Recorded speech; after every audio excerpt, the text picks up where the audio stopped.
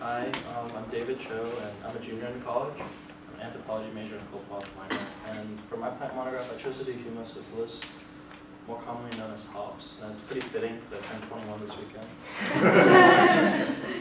Alright, so basic overview, hops is most commonly known as the primary ingredient for beer making, but it also has a history of use in Europe and Asia as a medicinal plant. A lot of the characteristics that make it such a good ingredient for beer are also the reasons why it's such a good medicinal plant, such as its bitterness and a lot of the biological effects. So, in terms of botanical description, it's a member of the Cannabaceae family, which is also which the cannabis sativa or marijuana also belongs to. There's not that many species within the Humulus lupulus family. But the ones that do exist are based on different geographical locales and morphological differences. They are dioecious, which means that they have distinct male and female reproductive systems. That's very interesting to see. I don't have the picture here for some reason. But they have, the female and male male systems are very important, not just for reproduction, but also for the cultivation and the useful parts of the plant.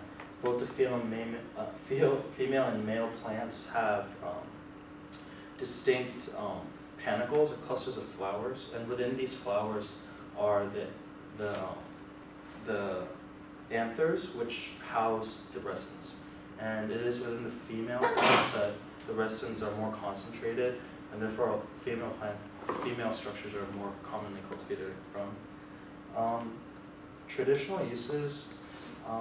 They've been used for Humulus lupulus has been used for centuries all over the world, and for the most part, in Europe. It was used since the mid-9th century. It was actually a substitute for American ale, which was a primary means of beer production. It was only substituted completely because of its preservative properties, which come into play later in terms of its antibacterial and antimicrobial properties as well.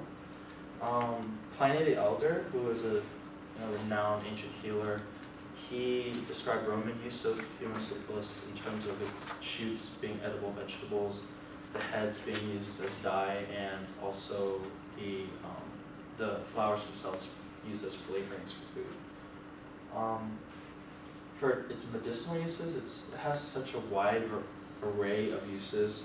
Mostly, it has been used to treat things like anxiety or insomnia. It's been used to treat tension headaches, which result in excitability or restlessness.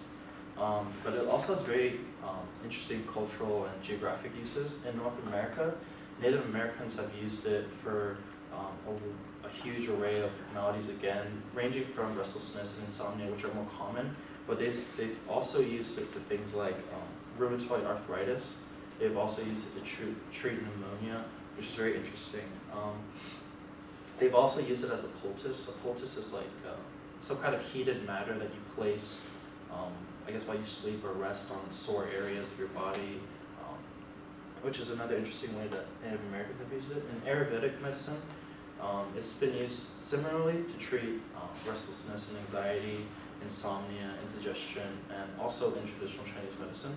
But in traditional Chinese medicine, there have also been uses to treat leprosy, dysentery, even tuberculosis, which is interesting because current studies that I'll talk about later also go into that.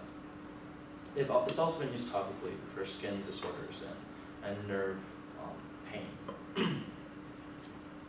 For chemistry and pharmacology, there are so many different chemical constituents within the volatile oils and essential oils, but what comes to mind are the three main ones, which are the terpenes, bitter acids, and chalcones. There's also a range of flavonoglycosides, but I think the most important ones are the bitter acids. They make up anywhere from 5 to 20% of the chemical composition, and they're also the most studied. The alpha and beta acids particularly are not only responsible for it being very useful as a brewing agent, but also for the antimicrobial and antibacterial properties. And also another one is a flavonoid glycoside, xanthocumol, which is very prominent right now in research against a lot of different diseases, which I'll talk about later. In terms of biological activity, I think that there are three main ones: the sedative activity, antimicrobial, antibacterial, and also estrogenic. In terms of sedative activity, it was first studied because hops pickers were seen to be more fatigued and tired than when they would pick these plants.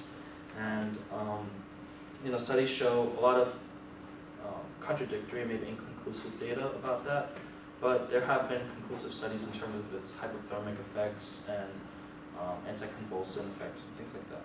In terms of its antimicrobial, antibacterial properties, I think that the most significant study that I read about was against Mycobacterium tuberculosis, which affects 1/3 of the population right now. So if this plant could be used to create some kind of drug or vaccine, I think that would be a very potentially powerful drug.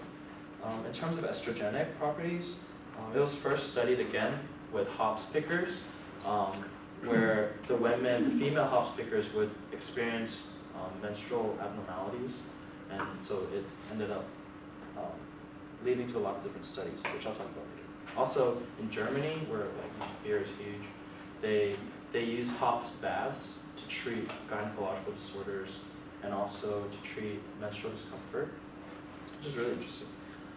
The clinical studies, the main ones that I'm going to talk about are epilepsy, leukemia, menopausal discomfort, and sleeping aid. I think that the most significant study was by Herrick, and this study was the first double-blind, placebo-based, randomized control study where they found that giving tablets of this Humulus lupulus and plant allowed, after 6 weeks of use, a significant decrease in menstrual discomfort, which is pretty significant. Another study, a Chinese study, showed that there were strong inhibitory effects on certain leukemia cells, which also shows this anti-cancer properties of this plant. The sedative properties, which I talked about before, they've been widely studied, but it has led to research indicating that it could also be used as an antidepressant, which is, I guess, kind of paradoxical because it is a sedative, but that's also been really interesting to see. In terms of contraindications, there's a lot of issues surrounding the efficacy of the chemical constituents because a lot of the studies are based on the solvents that they use, but depending on what kind of solvent they've used, it's affected the efficacy of the plant. And so that could be said of whether or not it's actually the plant that's really doing some kind of significant work or not. Another one is issues with treating depression or patients with sleeping disorders or neurological disorders. There have been issues concerning that. I think for current uses, it's being marketed in terms of estrogenic properties for breast enlargement, which isn't necessarily connected, but they have that. There's also different creams that are being produced right now, which contain the xanthocumol, which I talked about before. The xanthocumol, or XN, as it's more commonly known, is really studied right now because of its antibacterial properties. It's even been studied against current mouthwashes just to see its effects and comparing them to what people use currently. It's also seen to have potency against HIV, and perhaps most significantly to me, against malaria. There's never been a malaria vaccine, or even though there was a failed eradication campaign, the fact that there has been strong inhibitory effects shows that this drug could be very potentially powerful in that way. And in conclusion, I think that this plant is more significant than just making beer. I think it's had a huge array of traditional uses, and I think it has so much potential in its different chemical compounds, but also because of its abundance around the world. It's easily cultivated, easily grown, and easily picked. And so I think it's an awesome plant. Thanks.